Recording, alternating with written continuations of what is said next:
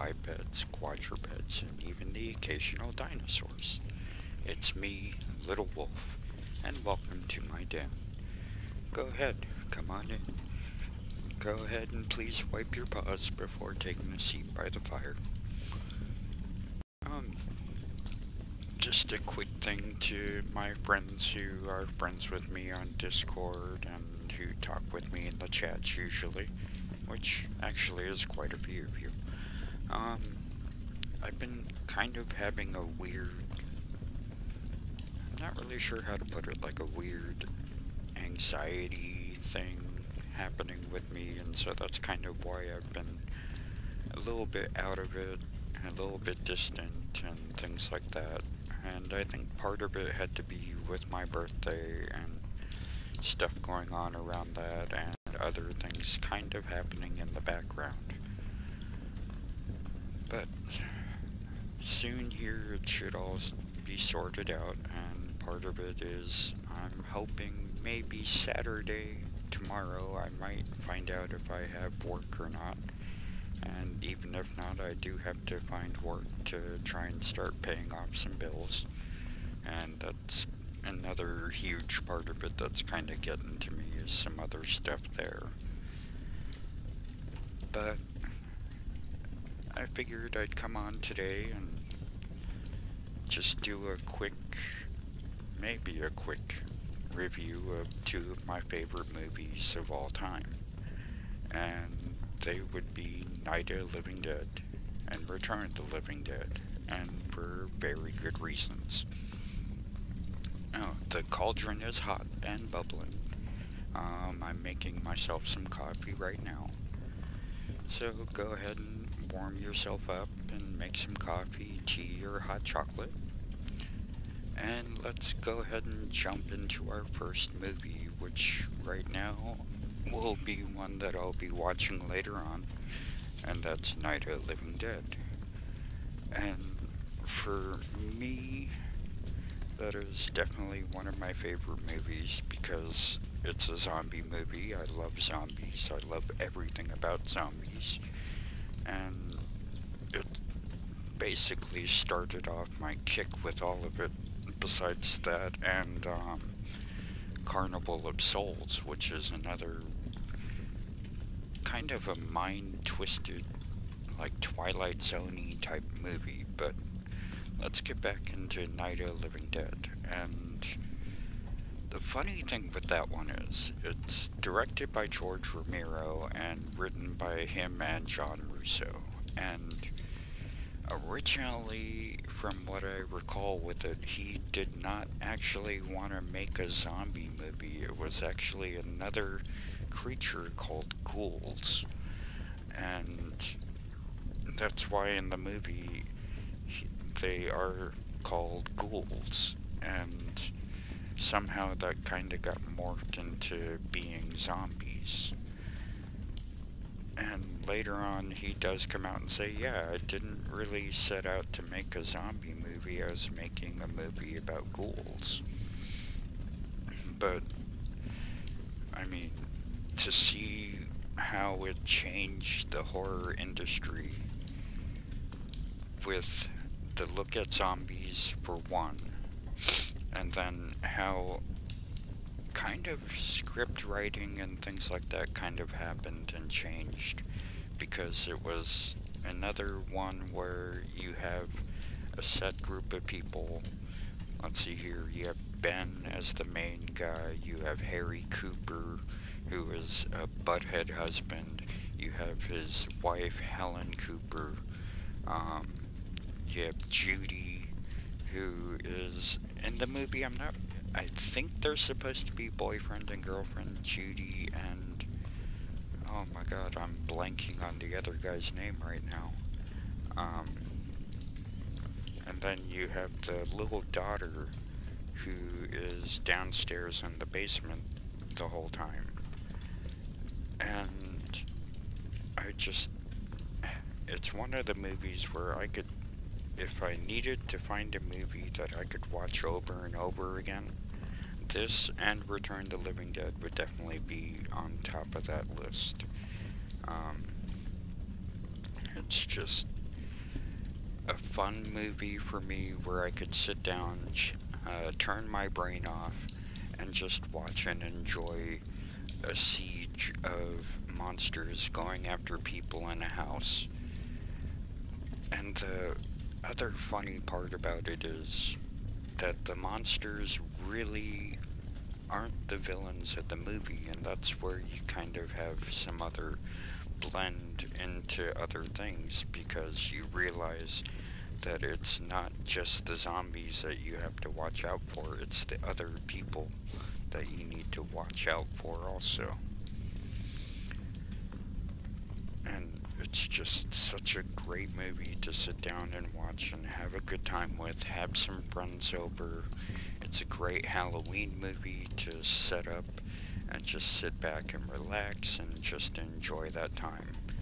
And it's sadly it went into a public domain thing right away as soon as it was made, because from what I recall of it, it was supposed to be Night of the Flesh Eaters, but then at the last moment Romero decided to change that and made it into Night of the Living Dead, which suddenly, because of the name change and the licensing stuff, it went immediately into public domain.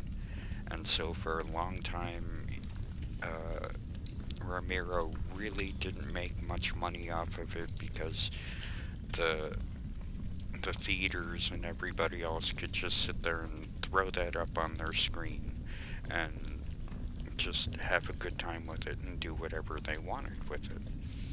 Oh, I'm looking up the info now, and for some reason I forgot that the Judy's boyfriend slash cousin slash, we're not really sure because they don't really make it clear, is Tom.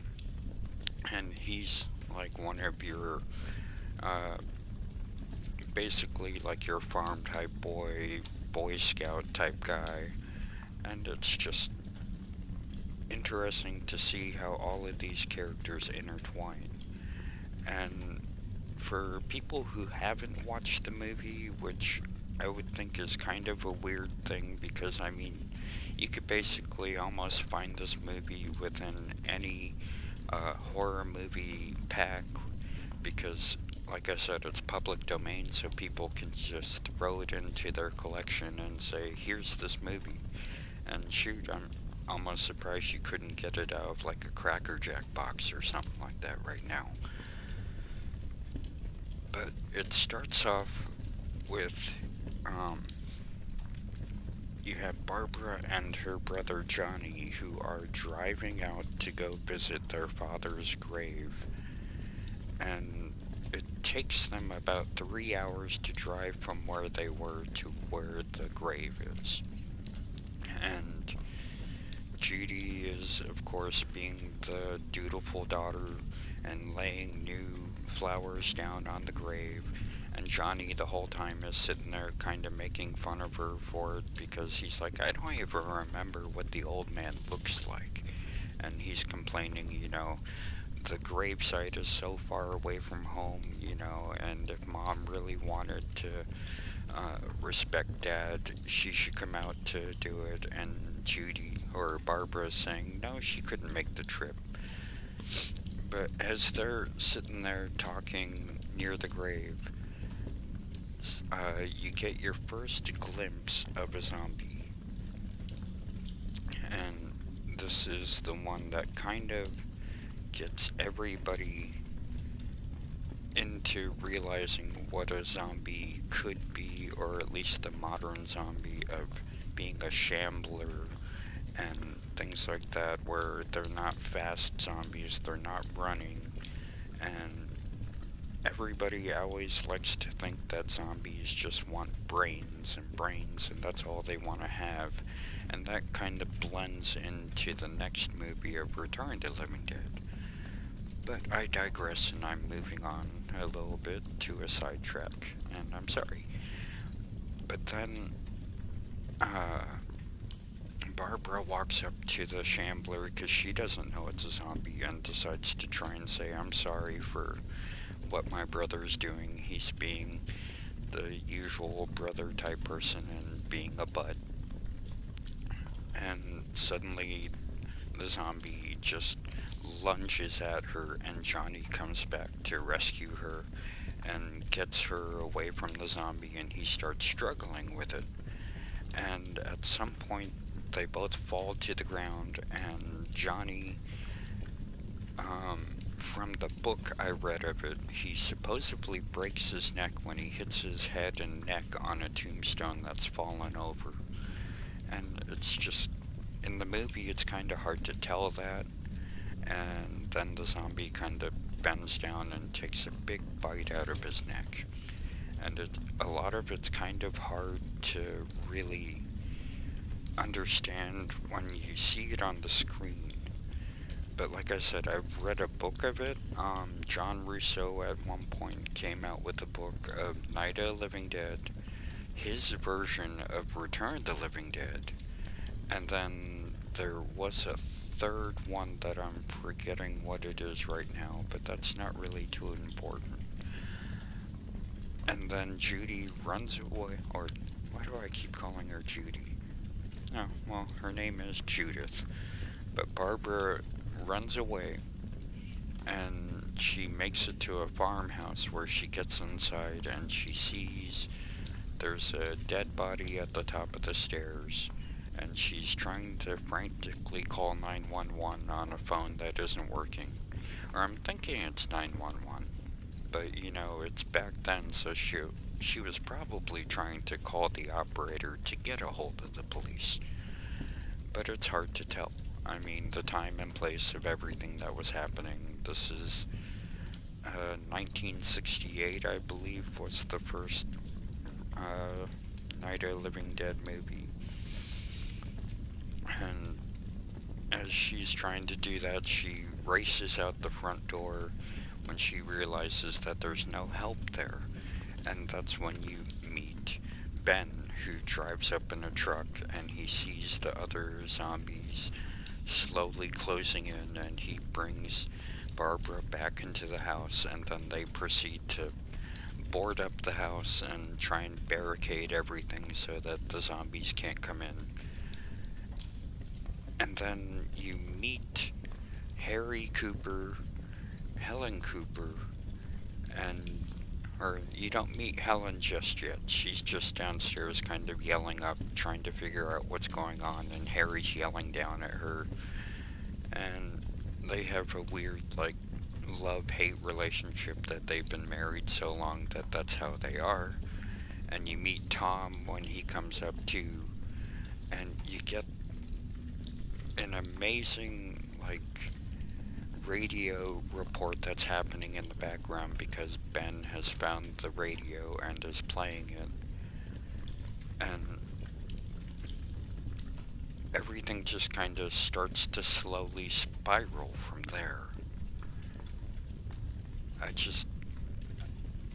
This is, like I said, one of those movies where I know pretty much every line to the movie, like, unless they come out with the version where they've added scenes, and things like that. And I have seen a copy of the movie where they've done that. And I watched about 20 minutes of it and shut it off because, hashtag this is not my zombie movie.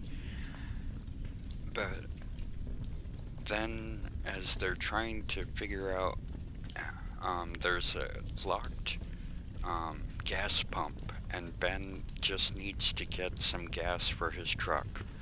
And Harry finally kind of starts to help by saying that there's a set of key rings down in the basement. Maybe one of the keys will go for the lock on the gas pump.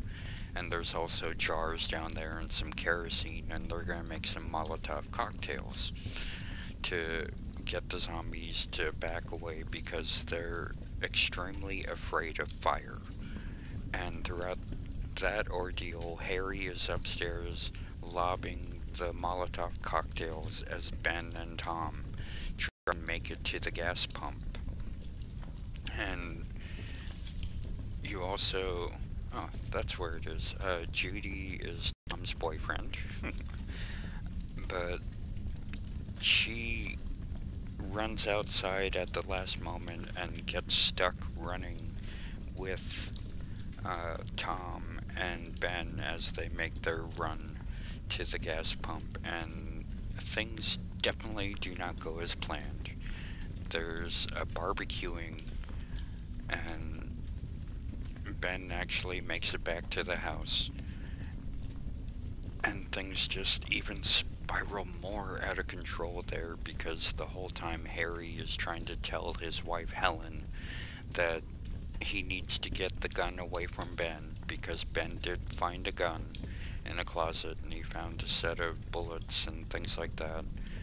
So later, as he's trying to board up one of the windows as the zombies are starting to make their way into the house, you have Harry, who gets a hold of the gun and decides he's gonna be a big man type thing, because now he has the gun, he has the power and the control, and that doesn't go as planned either. He winds up getting shot.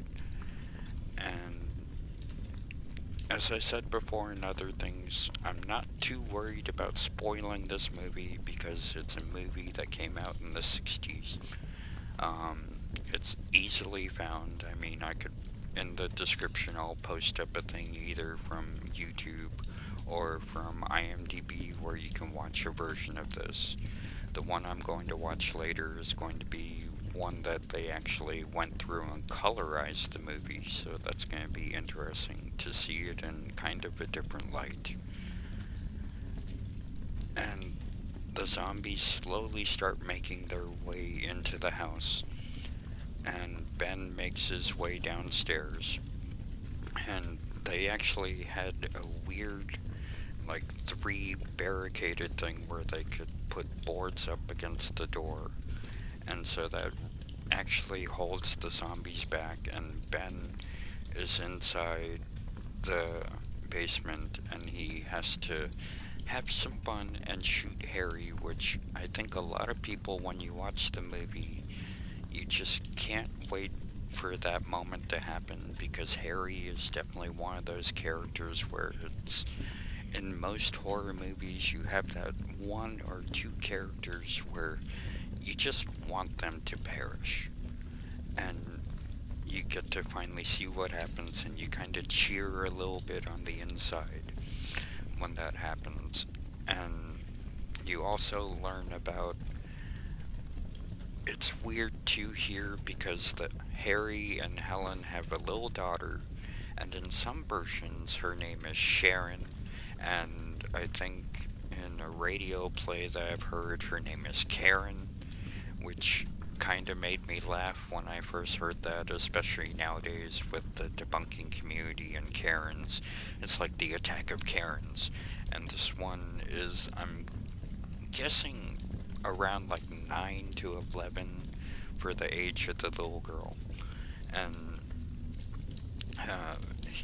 Ben has to wind up handling that situation too, but he winds up making it through the night, and when the sun is rising in the morning, he can hear gunfire from the distance. And throughout the movie and stuff like that, you learn that there's a posse of the sheriff's department and locals with guns and things like that, and this is Pittsburgh, and it's rural Pittsburgh, so having guns and ammo is not too surprising, and most households would probably have it. And so they're the posse going through and clearing out zombies, and you really do think that they're going to be able to wrap everything up within like maybe a week to 2 weeks to a month or whatever, and have it all sorted out. But as Ben makes his way up from the basement, he gets close to a window to look out to see what's happening to people, and one of the people sees him, and to make it through that night of having to deal with Harry and seeing what happened to Tom and everything else, it's sad when, okay, should I give this part away or not? I think I won't.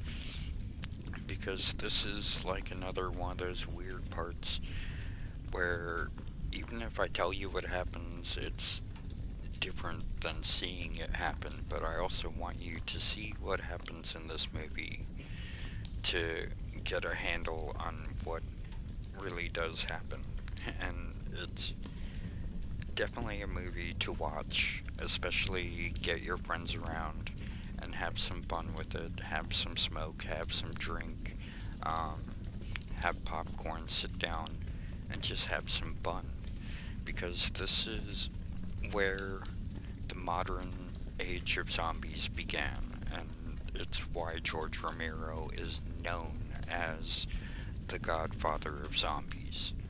And from there, it went to Dawn of the Dead, then to Day of the Dead, Land of the Dead, Diary of the Dead, Survival of the Dead, and just so much had happened.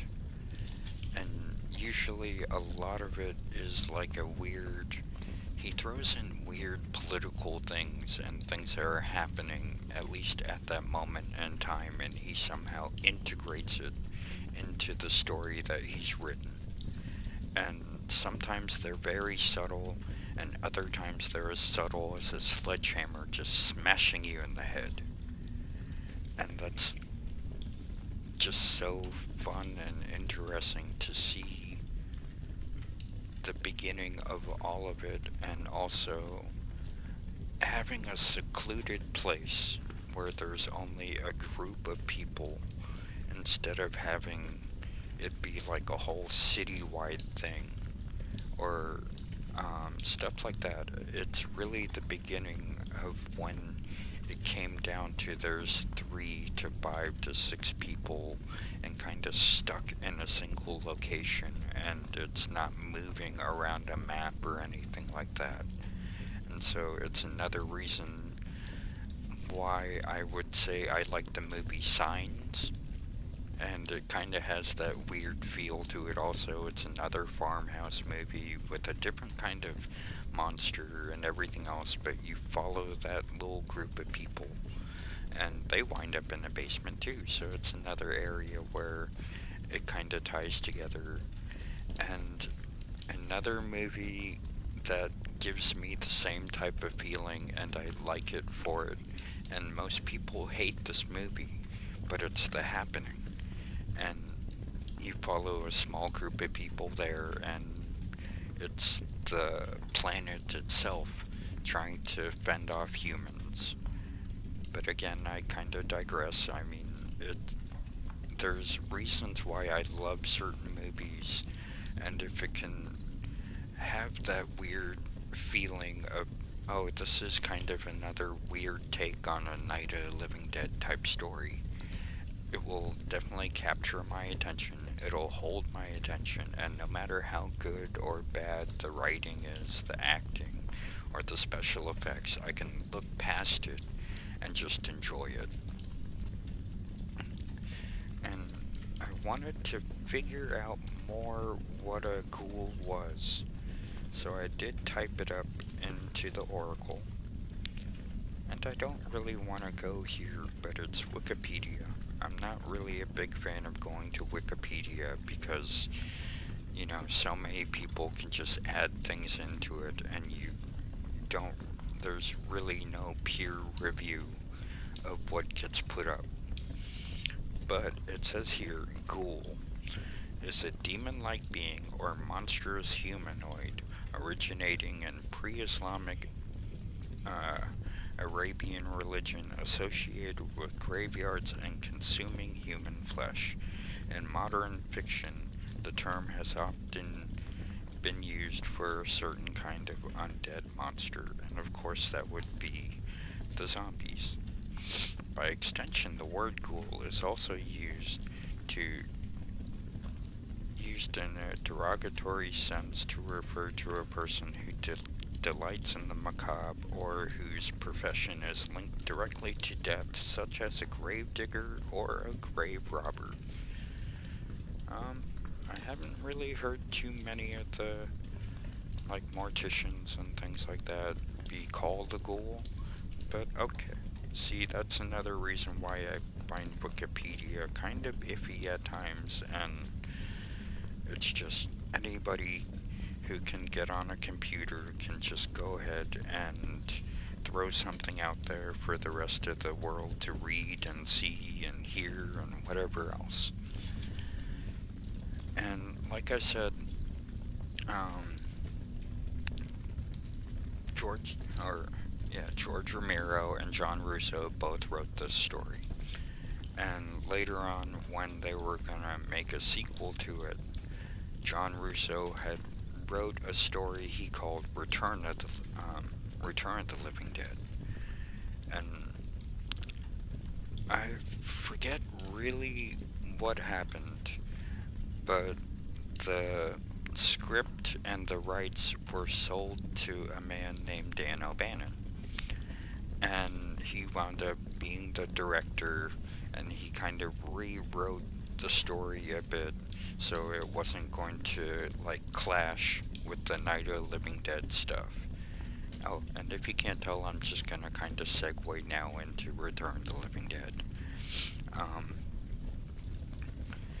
But Dan O'Bannon has done, usually he did a lot of script writing and screenplays for different movies. He helped write this screenplay and stuff for Alien, and that's where some people would know him from. He did another like weird obscure movie when he was in college. I forget what it's called now, but they chose him to be the director for Return of the Living Dead. And this is another movie that I will always love and cherish, because for some reason up to this point, my dad, I won't say he would let me watch horror movies, but I was one of those kids who I would just sit down while he was watching something, and as long as it wasn't like too filled with swear words or too much nudity or too much gore, he would let me sit down and watch. And that's how I came to love the movies like The Vampire Bat, Horror Express, The Brain That Wouldn't Die, and a lot of these I know I've kind of talked about before, but these are the movies that really got me into liking scary movies and loving them. And like The Screaming Skull, which I just found again, so I'm probably going to watch that here soon. But this was one of the first movies that I got to have fun with, because they were having fun with the audience. And the first thing they do right away when the movie starts is they throw up a weird disclaimer that this is based on a true case, and the names and locations have been changed to protect the innocent, blah blah blah. But it really kind of captured my attention, and realized later on that they're just having a good time with things.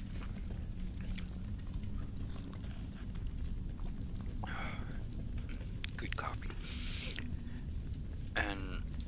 And this, you find out later that they're gonna try and say that Night of the Living Dead was a thing that really happened, and they had to like put all the bodies and the dirt and stuff into a container, and somehow along the way, when the army was like clearing everything up, they were shipping the bodies to a different location, and they wound up accidentally sending these bodies to a place that's called the Unita Medical Supplies, which I believe is in Kentucky.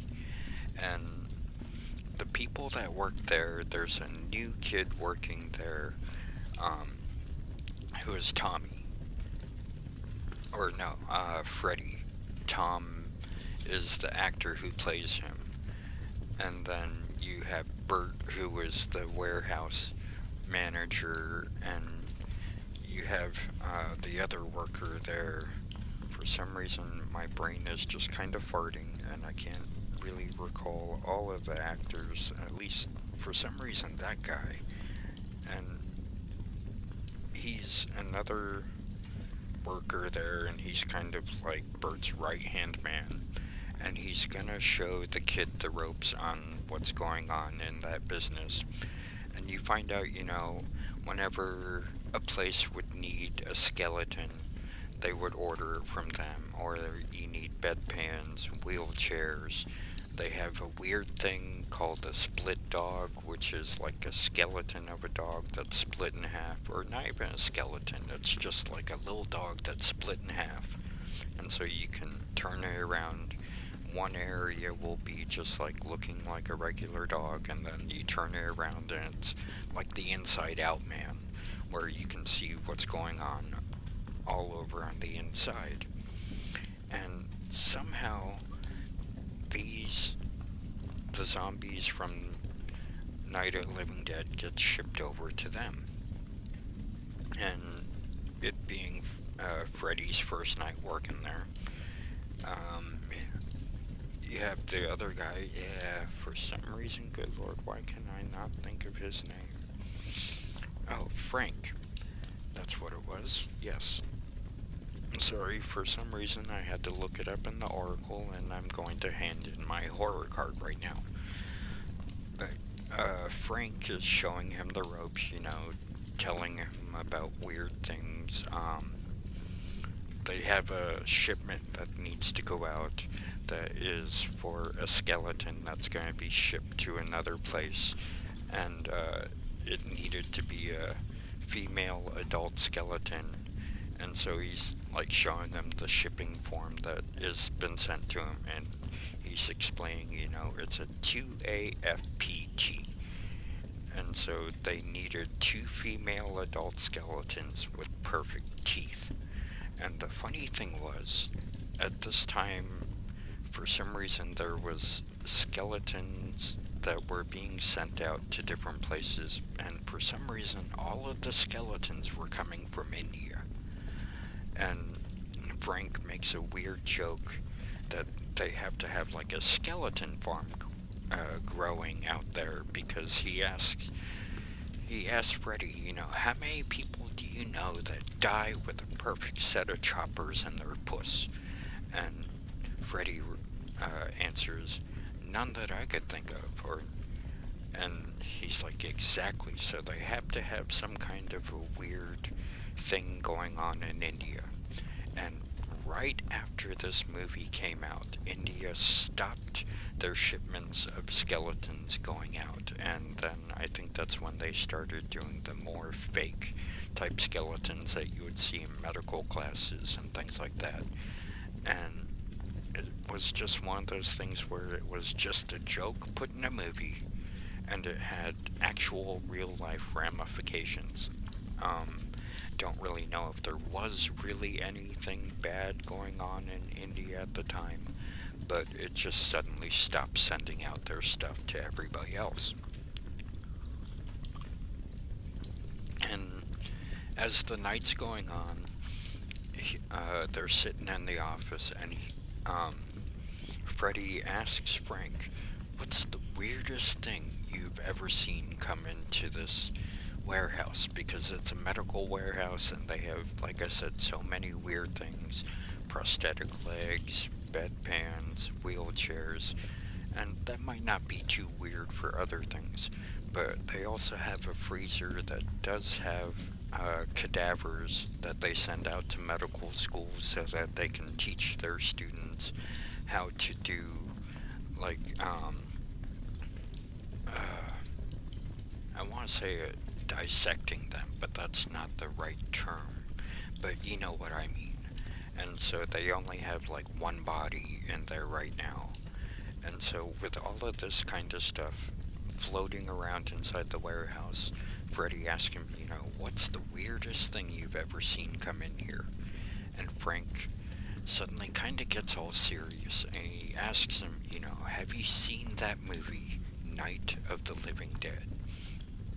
And Freddy's like, yeah, of course I have. I mean, that's the one where the zombies come back to life and start eating the people. And he's like, so what about it? And he's like, did you know that movie was based on a true case?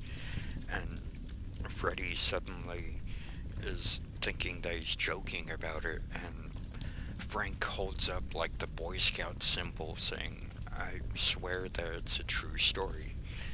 And he asks him, how do you know it's kind of a true story and what happened? And he was like, well, the army at the time was developing like a weird chemical spray to spray on marijuana, and it was called like trioxin 245, if I remember right. And somehow that chemical leaked into a cemetery and brought the different bodies back to life, and other people got wind of that's what was happening.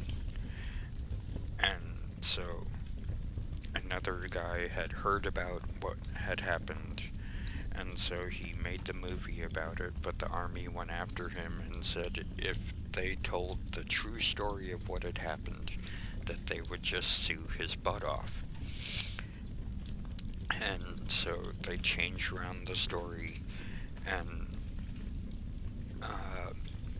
the military had to, like I said, gather up all of the dead bodies and gather up the contaminated dirt, put them in containers, and ship them off. And Freddy's like, well, if it was all kind of a hush-hush deal, how do you know about it? And, okay, I'm going to kind of swear, but I'm just repeating what they say in the movie, or I'll kind of paraphrase. And he says, a typical army frack up, the transportation department got the orders crossed, and they sent the dead bodies here instead of where they were supposed to go. And Freddy still kind of thinks it's a joke, but he says, what we can do is I'll show you the containers, because they're downstairs in the basement. And this is where you get to meet kind of the main zombie character of the Return of the Living Dead movies. And that is one that they call Tar Man. And he is one that I will love forever, because he is the first one that really scared me as a child, because later on, as Tina is going to look for Freddy because she knows he's supposed to be off work at this point in time, she is in the graveyard across the street from the warehouse, or it might be across the street or it might be a block away, it's kind of hard to tell.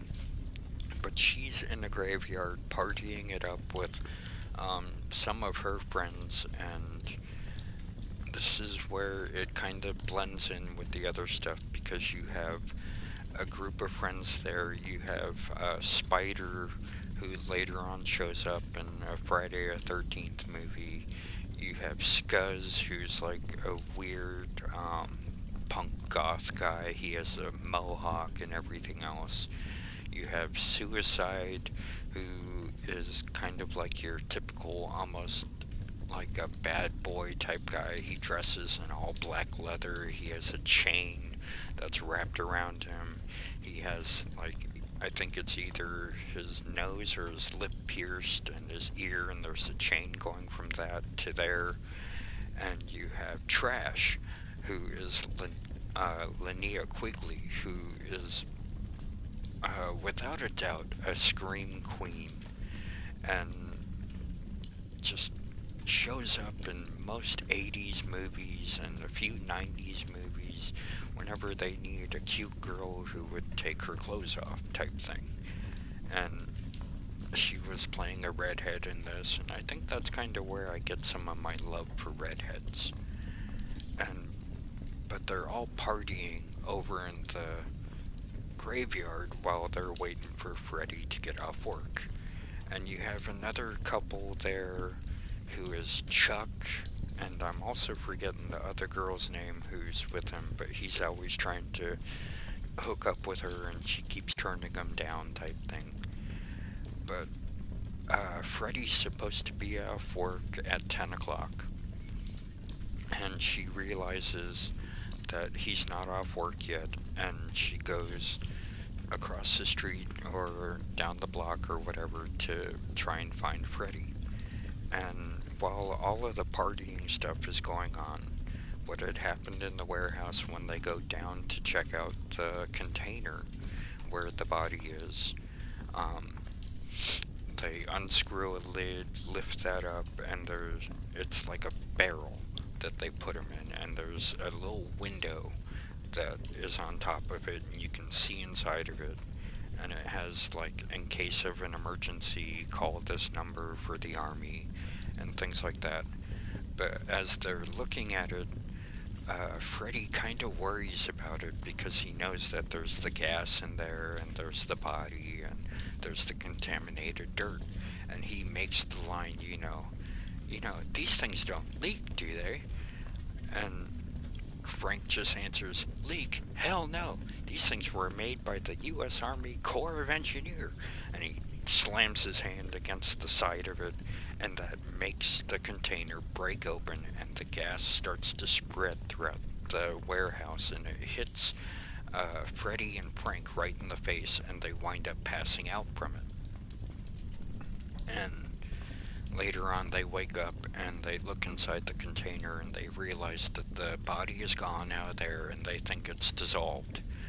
And they go upstairs and they can smell the chemical all throughout the place.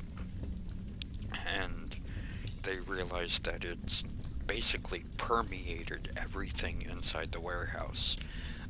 There's a weird cutout thing, or not really a cutout thing, but when people who like to catch butterflies and pin them to a board, there's a weird thing that has that, and you suddenly see the wings on the butterflies start to flap because the chemical has brought them back to life.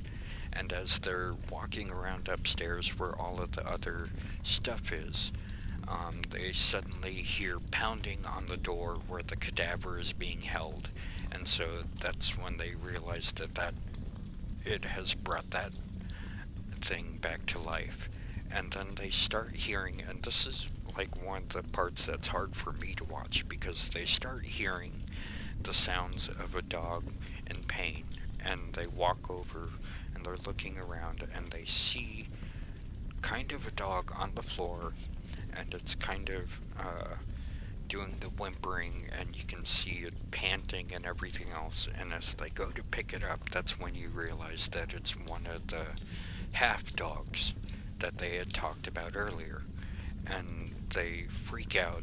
They lock the one cadaver into the freezer where it was, and then they run into the office and they wind up calling Bert.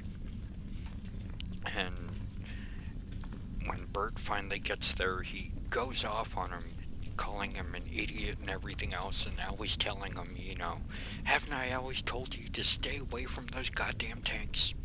And now this is what's happened because you won't listen to me. And they're trying to figure out what they're gonna do. And first thing they think that they have to do is deal with the cadaver that's inside of the freezer. And this is when you kind of get another weird callback to the Night of the Living Dead movie, because in that movie, to kill the creatures, all she had to do was either shoot them in the head or give them a hard enough blow to the head where it would stop the brain from functioning. And so they call in the boss, Bert, and he thinks, you know, what I'll do is I will take a axe and just brain it in the head, and that should be the end of it. And the whole time you can kind of tell the relationship that Bert and Frank have, that they've always worked together for so long, because he's really tough on Frank, and he's yelling at him type thing and being really mean with him and showing, yes, he's very upset over what's happened, but every time he stops talking to Frank and starts talking to Freddy. He's like, he kind of switches gear, and he's like, no, come here, boy, it's okay, everything's gonna be alright, we'll figure it all out. And they open up the freezer that the cadaver's locked in, and you get this funny scene of the creature just running out of there and tackling Bert and crashing him down to the ground. And then they wind up having to tie the creature down, and with a fireman's axe, he tries to penetrate the brain. And Bert's doing that, he has that, and it's not the blunt end of the axe, it's that pointy edge of the axe, and it goes right through the back of the head, and all that does is cause the zombie to start screaming and moving even more. And so that's when you realize that this isn't going to be the same as Night of the Living Dead, and this is another one of the changes that it made. So no longer can you kill the zombie by shooting it in the head. And so they wind up dismembering the body, and they're trying to figure out how to get rid of it. And Bert remembers he has a friend of his that works over in the mortuary area of the cemetery not too far away. And his name's Ernie, and he's been friends with him for like 25 years. And so they wind up bringing that body over there, and some kind of weird hijinks start happening here. And I know I'm getting long-winded with this type of a movie, but like I said, it's my favorite movie, and it's one of the things where I could probably talk all day about it. But they do wind up burning the parts of the body there, and the dog and everything there, and because of them burning up that body, the smoke itself now has the chemical mixed in with it, and as the smoke is leaving the crematorium, it goes up into the clouds, and it's already going to rain. But when it rains, the chemical is now mixed in there, and it lands on the graveyard and makes those corpses come back to life. And as it's raining, the people partying there freak out, and they start to run to their car and go in there. And I might have some weird sound changes that are going to happen, but I'm going to step outside of my den and kind of smoke while I'm talking about this, because I'm also kind of excited, and I like sharing this kind of stuff with you. But as they're doing the whole bringing the body over to the crematorium and everything else, Tina shows up, and she is Freddy's girlfriend. And so she shows up there, and she sees all of the stuff that has happened there, you know. She sees that, like, shelves are knocked over and everything else. She can see Freddy's hat laying next to the door leading down to the basement. I don't think she can smell the chemical anymore, because I think at this point in time it's basically evaporated from there. And she makes her way downstairs, and she looks inside of the container. And the funny thing here is it's a weird movie blooper too, because she has to wind up, she's just able to look into the container where the body was, and of course the body's not there. But earlier, when Frank and Freddy had left the basement, they closed the lid to the container. But when Tina shows up, she can just look inside of it. The lid's not closed anymore. And the whole time, she had been calling out for Freddy to try and get his attention, and for some reason, whenever she's calling his name out, I suddenly start thinking of Nightmare on Elm Street.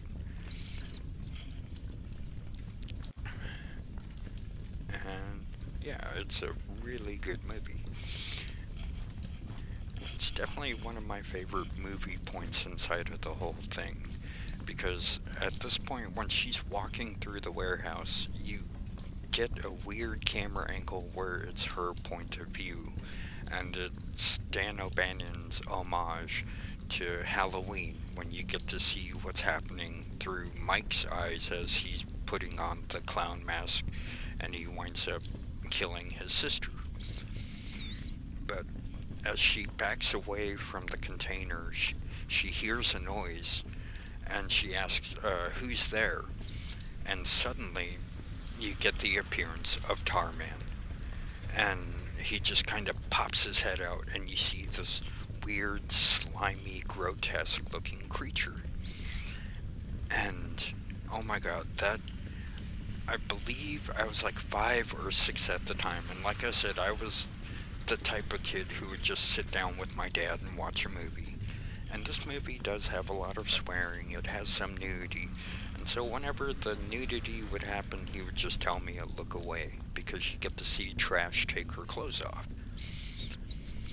But when the first time I really remember seeing Tarman, I screamed my head off and I was crying. And I think my dad thought after me seeing that kind of a thing, it would kind of put me off watching scary movies. But it did the opposite. It made me love scary movies and that feeling of being scared. And so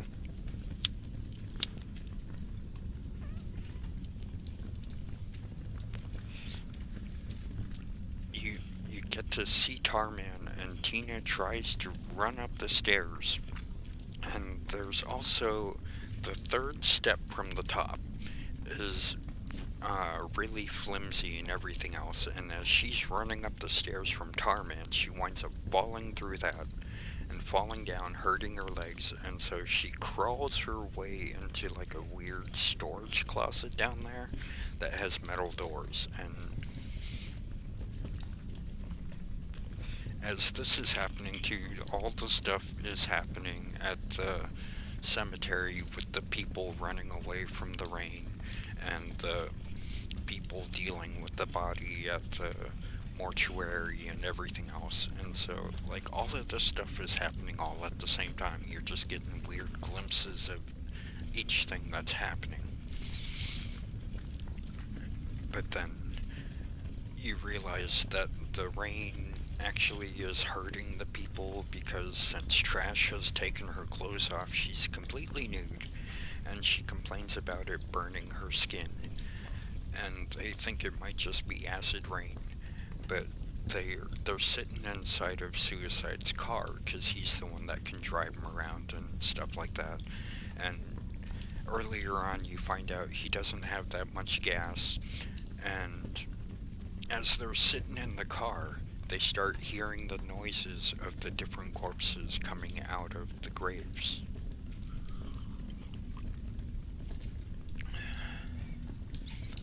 And they kind of realize what had happened. They run away from there, and they wind up going to the warehouse where Freddy is, because that's where Tina is supposed to be. And they can, as soon as they get to the warehouse, they can hear Tina screaming downstairs, and they all make their way into the basement. And somehow there's a weird like division cloth hanging up or something like that. They realize that the other thing or whatever it is has wrapped a chain around the doors leading into the container that Tina's hiding in, and he's hooked up a chain to it, and it's hooked up to a crank, so he's able to sit there and turn the crank to break down the door.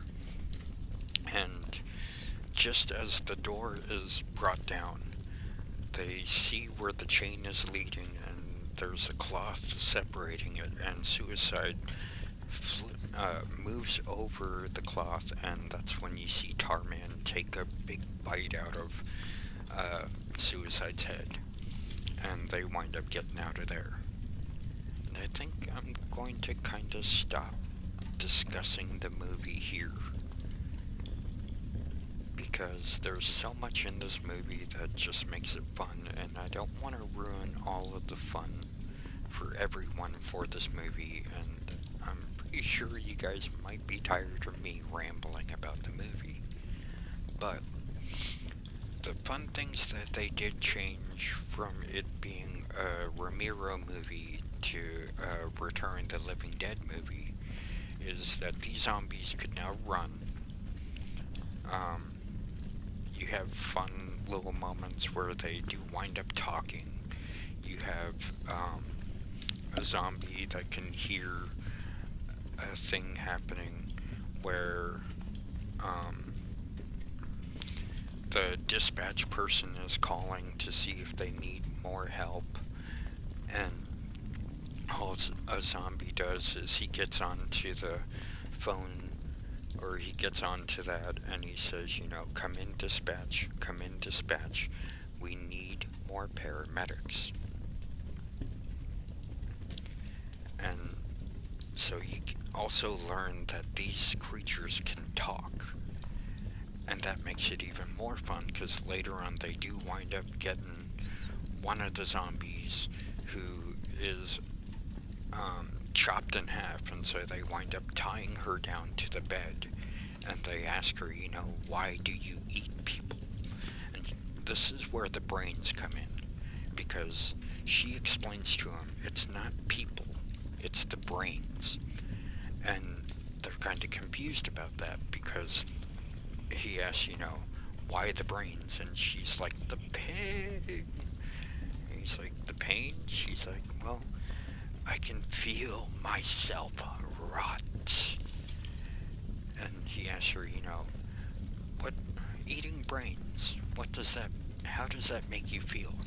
It makes the pain go away. And so, this is where you kind of learn too that they kind of did some studying into different things, because there is like an endorphin inside your brain that will excrete a chemical that will help your body to stop feeling pain, and it'll stop it for a little bit. But this is the reason why these zombies eat brains, is because there's the chemical inside the brain that makes them stop feeling the pain, and it makes them feel better. And this is the movie where everybody talks about, oh, all zombies want to do is eat brains. And it might be true for other zombie movies that kind of do their own weird little spin-off of the Return to Living Dead movies. But it's not true for all zombies, because you have Romero zombies who just eat the flesh, but then they're based off of the ghoul. And then you have the Return to Living Dead zombies who eat the brains, and there are so many other weird versions of zombie movies that are out there, and they usually come back because of radiation or some kind of weird chemical that happens, or like a comet from like A Night of the Comet. And it's just weird things that wind up bringing zombies back. And like I said, I could probably talk forever about zombies. I love them. And with most of the movies, I love them too. You have Undead, you have Juan of the Dead, you have Shaun of the Dead, and of course, like before, Dawn of the Dead, Day of the Dead, all of those. I mean, they're just so much fun to just sit down and watch, at least for me. And I do recommend that you kind of sit down and watch some of these older zombie movies, especially if you're tired of the new ones that have come out, and kind of go back and see where a lot of this stuff, see what the genesis point of it was. And even if you want to go back further than that, even go into things like Carnival of Souls, because they kind of have zombies in that too. Except I'm not sure if there really are zombies in it or not, because it's been a while since I watched it. I'm gonna have to go back and rewatch it, and it's one that's on IMDb, or not on IMDb, but it's in archive.org. So it's a public domain movie. It's easy to find. You also have other ones like King of the Zombies, which is another one that's in public domain. You have other movies where it's questionable if they're zombie movies, like the 28 Days Later and 28 Weeks Later movies, where they're kind of a rage-infected zombies, but I'm not sure if I would consider them zombies, because I don't think that the infection there actually kills them. I think it just kind of turns them crazy. But I mean, there are so many zombie movies out there, and I know there are things like The Walking Dead with the comic books and the TV show, and I've only seen the first season of The Walking Dead, and my daughter really likes them, and so I'm probably gonna sit down at some point and watch the other ones, because I do like one of the actors in there, which is Norman Reedus, and I know him mainly from Boondock Saints, and I love that movie too. But I'm gonna have to sit down at some point and watch those movies, and maybe even give the comic books a read. And I remember playing the game board on my phone, and I did like the game of that. And there's just so much out there with zombies, and there's a big reason why it still kind of permeates with people. And I think it was Simon Pegg at one point who kind of explains why the Ramiro zombie is better looked upon than the running zombies.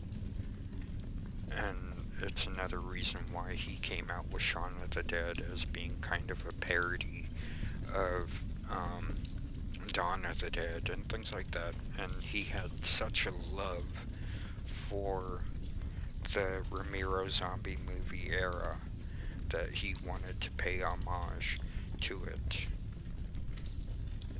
And give me just a moment and I would look up the quote. But it's just so much fun to be able to sit down and try and find the good zombie movies, because there's such a plethora of zombie movies out there. There are some that are extremely terrible. Like, I think there was one, Gangs of the Dead, which was very bad to watch, and it just wasn't really what I thought it was. It's another one that at some point I might have to go back and watch, because I only watched it once and I was very unimpressed with it. But you have Children of the Dead, who Tom Savini has a role in it. Of course, you have the remake of Night of the Living Dead in the 90s that had Tony Todd as playing the Ben character.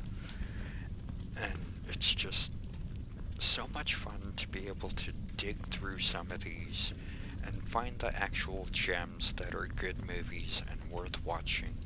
And then you find out which ones aren't worth watching, and usually those are kind of the Asylum type movies, or even lower. I know Troma put out a few zombie movies. Okay, let's see here.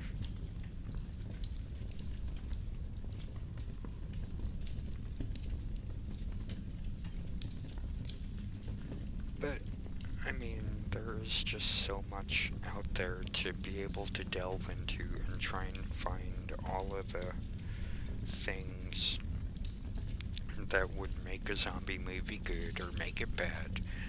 And I could definitely talk all day about zombies. I'm one of those guys who really digs into that pile of stuff to try and find the good ones, to find the Night of the Living Deads, to find the Day of the Deads, Dawn of the Dead. The remake of Dawn of the Dead I thought was really fun. There are so many books out there. Like I said, John Russo wrote Night of the Living Dead, Return of the Living Dead, and I think it was like The Hungry Dead, I'm not too sure. But I found those books on Google Play, and I definitely downloaded those ones. And so I just had a good time with all of that, and I, for the life of me right now, cannot find the quote about zombies.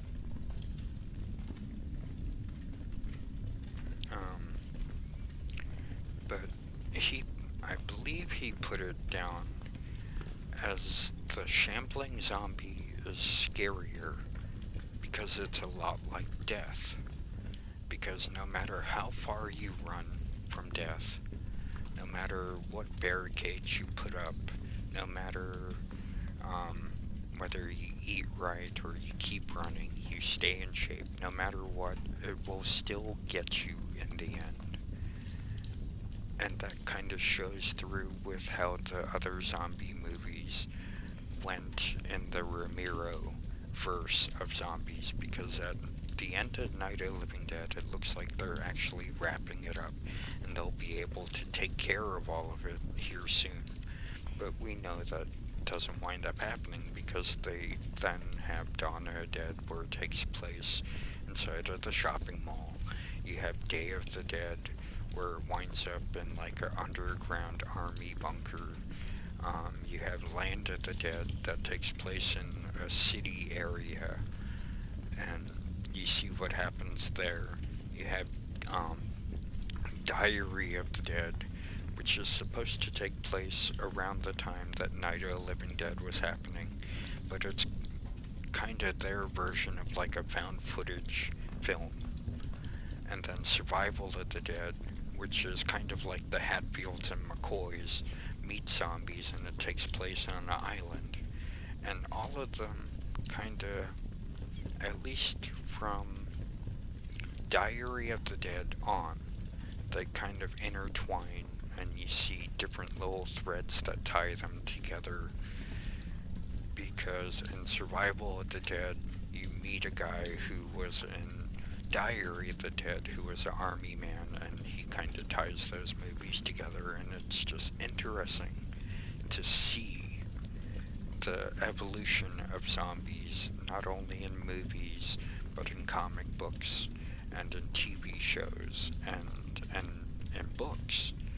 And like I said, I could go on forever about this, but I think I'm going to stop here. And I hope I kind of whetted your appetites a little bit for zombies, and I know zombies aren't everybody's thing, and I know these kind of movies aren't everybody's thing. But with it being my birthday, and yeah, I just thought I would sit down and talk about two of my favorite movies that are out there. And I hope I've talked about it enough to convince you to at least sit down and give both of these movies a watch. And I'm sorry I did wind up talking so much about it. I just kind of get really excited with these types of things, and I could babble on forever about them. But I would say with the Romero zombie movies, watch them all. They are definitely a good time. Sit down with your friends, have a drink, have something to, whatever you do for fun, do that. Or just, you know, be sober, sit down, watch it with your friends, and just have a good time. With the Return to the Living Dead movies, there were 5 of them made, and only 3 of them are decent. Return to the Living Dead definitely is one that you should watch. Part 2 is kind of a weird reiteration of it, but this time dealing with teenagers more than with adults. Part 3 is their way of showing what the army is going to wind up doing with it. And Part 4 and Part 5, should you give them a watch? I really want to say no, because it's a weird area where they blend the Return to the Living Dead zombies with the Night of the Living Dead zombies. The first time I started watching Part 4, somehow they wound up killing a zombie by shooting it in the head. And the first time I watched that, I stopped the movie immediately, and my longest mate that was with me understood why I was so upset, because they had basically, like in the Ghostbusters saying, you know, you never cross the streams. And in this area, they crossed the streams. They interwove stories that were not supposed to be interwoven. And on top of that, the acting is bad. The writing is bad. The effects are somewhat decent, but they really aren't worth watching. So I would say give them a pass, but definitely watch part 1, part 2, and part 3. And if you get a chance to watch the movie Undead, there's another one, Hide and Creep, which is an asylum movie, but it's fun. There's one from, I want to say, New Zealand, called Last of the Living, which is kind of fun to watch. But there are so many of them out there that it's hard to find the good ones, because there are so many bad ones. And I understand that, so just go ahead and sit back and hunt through and try and find the different ones that would work for you. But with that, I would like to say, you know, we do live on one planet, so we have to share it. And I love all of you guys so much. And go ahead and, you know, like and subscribe if you like the different things I talked about. And leave a comment if you want to about, like, what your favorite type of movie is, or if you like zombie movies at all, or anything like that. And I'm gonna get off here and probably watch Night of the Living Dead, since I did say it's my favorite movie and I have a colorized version of it, and see if I like that one at all. And with that, I hope you guys have a good night, or a good day, or a good morning, or whatever it is. Just have good. And be civil with one another, because we all have to share this planet. And I hope you guys have a good day, and I love you. And with that, I'll talk to you guys very soon. Ta-ta for now.